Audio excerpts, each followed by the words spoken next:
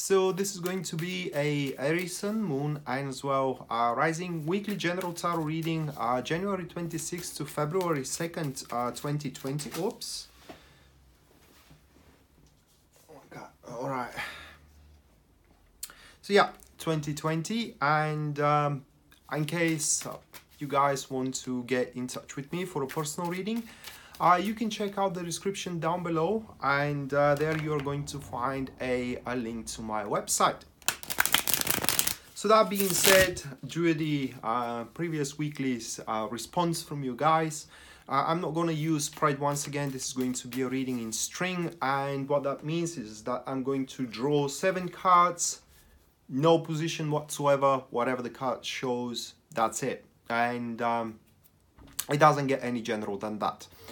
So the first card for you, Aries, which we do have for the start of the week, is going to be Three of Swords. And obviously you do have some things to cope with here with the Three of Swords. Now, on its own, the Three of Swords is often related to some sort of a very bad thoughts that one may have, especially if one went through a rather disappointing and poignant event recently, or has a very bitter taste from a past events that are that has a not tendency, that they don't have tendency, but they tend to repeat themselves, or it seems like something similar is going to happen just around the corner here, and therefore one may go into a state believing into the doom and gloom, not being capable to finish their job, not being worthy for a certain relationship, and so on and so forth. So the Three of Swords, I want to explain you the card because people are kind of like freaking out when they see it.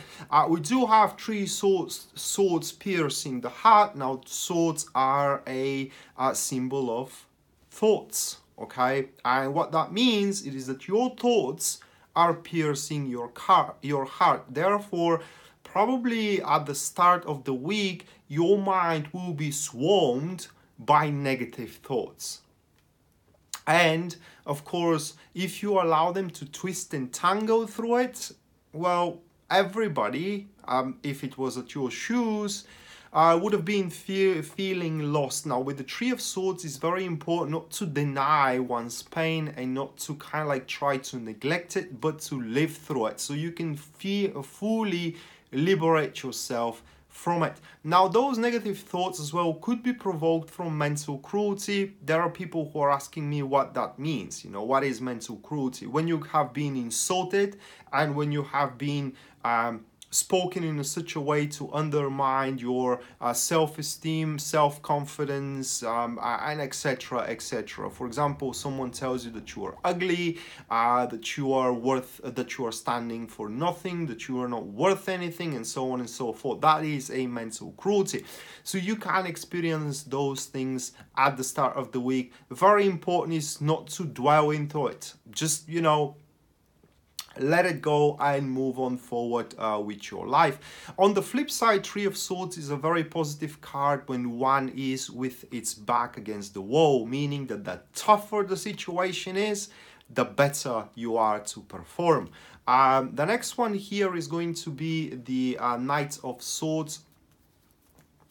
So that's an individual, pretty tenacious one. Knights of Swords, they're usually known by having, it's not like a blindfold, but it is like focusing on one particular thing and nothing else matters for them. They're with a very sharp mind and as well intellectual abilities, that is to judge, if you will, and to once again to focus on one particular goal and one particular thing. Now the thing with the Knights of Swords, it is that whatever decision they take, it is always consulted with their emotions. So this is how you can, let's say, alter their path moving on forward by one or another way playing with their emotions. I don't know how to say it here, but if that is about a career, for example, with this person, if you have a similar goal here, then obviously he is going to contribute a great deal for that goal. Probably there is an accident outside. Anyway, so if that's about relationship, well, it all comes to that, you know, how big impression, emotional imprint you have left within their soul. And so if they love you truly, well, then they are going to decide in favor of you no matter what. If they don't, well, then the decision is going to be obvious. Now, the other card here is going to be the Six of Wands, and it's kind of like a contradictive, many things. So it does look like that this week is going to be like a roller coaster for you guys, ups and downs here and there. So the Six of Wands on its own accord, it does represent reaching a very important milestones, triumphs and victories, and not just only that, but being as well recognized for them, and also receiving the rewards for one's labor. It could be also interpreted that a helping hand comes around. Someone comes to help you. But at the very least, amongst, you know, the negative thoughts that you may have at the start of the week, I do believe having this card that you are going to shake yourself very, very quickly. You are going to be brought on your feet once again in a matter of a day or two. And from there, it doesn't look like that there will be anything stopping you. So it's like at the start of the week where you're going to have an avalanche of negativity, let's say, shoot into your way, and you are going to overcome it very quickly. And from there, it does look like that your path have been cleared. The Six of Wands, it is the card pointing that you are going to have a peak of experiences, and judging by the position third card, it should come around at the mid of the week. If I have to predict, somewhere at the end of Tuesday, maybe Wednesday as well. Now, important thing with the Six of Wands, however, it is that not to take it like this is the maximum you can go for. There is definitely what can be desired more from the situation, from your job, for example, and from your career, and therefore you have to accept it once again as a milestone, not as a endeavor completed, and from there just keep on improving on it. The next one, which is the fourth card here, is going to be the Moon card.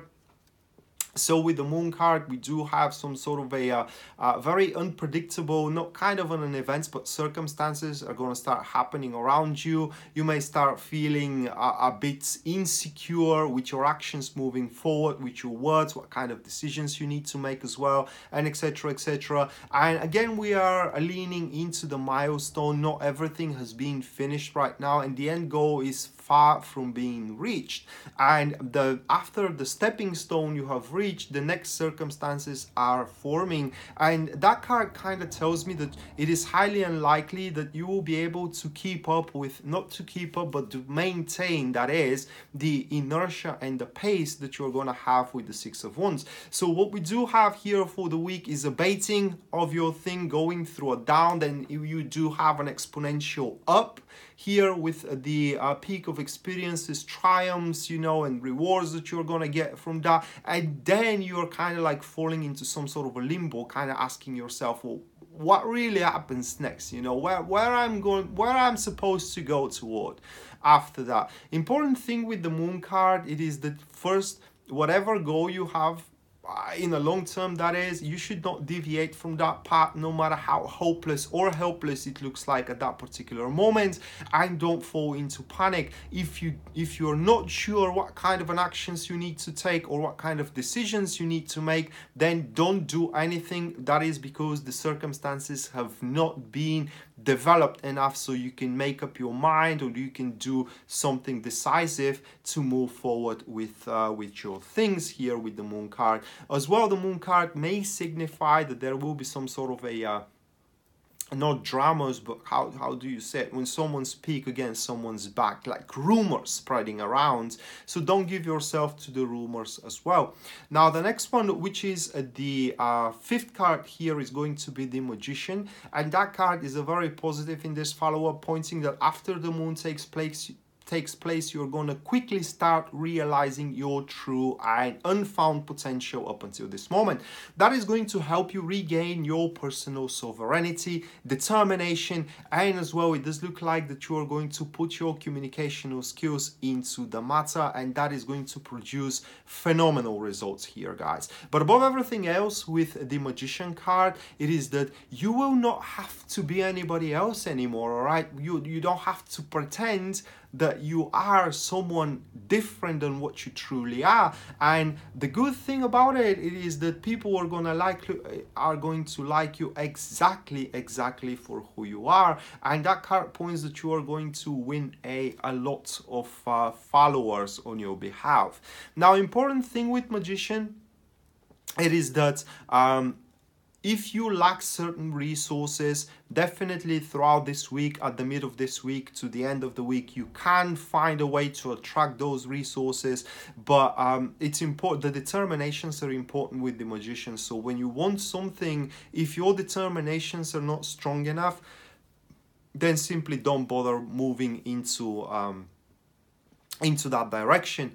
And finally, it does look like that when the Magician takes place for you, Aries, you are going to be able to lift yourself above the situation and kind of see those minor details which were worrying you up until this moment when the moon was taking place, that you were not exactly sure how things is going to develop, how it's going to play out, so on and so forth. Well, now you are going to know very soon after the moon card takes place. So we do have another, after the Six of Wands, we do have another down, and after that we do have another up. Just like I said at the start, we do have a roller coaster week for you, full of ups and downs. And for now, it does look like that the ups are gonna be much higher than the downs are gonna plummet you. So at the end of the day, it does look like that you're gonna finish at a evaluated state. And the next one, which is the sixth card here, that is going to be the Three of Pentacles. Now, Three of Pentacles points, and that should take place around the end of the week here. Three of Pentacles points that at that time you're going to have a support that will help you through your development, or to push your development through. The Three of Pentacles is all about cooperation, and everybody, it's kind of like operating in their field of expertise, all right? And nobody messes with anybody's business, but however, together, all of you are kind of like forming a very well synchronized mechanism, or very well synchronized machine that can achieve a great stuff. So that card kind of points that at the end of the week, most likely you are going to be involved in some sort of a cooperative work, teamwork, that is a vast project, for example, or a large social circle that will help you grow in any way possible. Now, important thing with the Three of Pentacles, however, is that whenever someone engages into a conversation, to listen to that conversation, it is very common with the Three of Pentacles that you may receive some critiques, that it is related to the Three of Swords here, okay? And I suggest you, looking at that card, to take on these critiques and to kind of build up from there, because this criticism that you're gonna get from those conversations is actually a constructive criticism, and you can learn a great deal from it.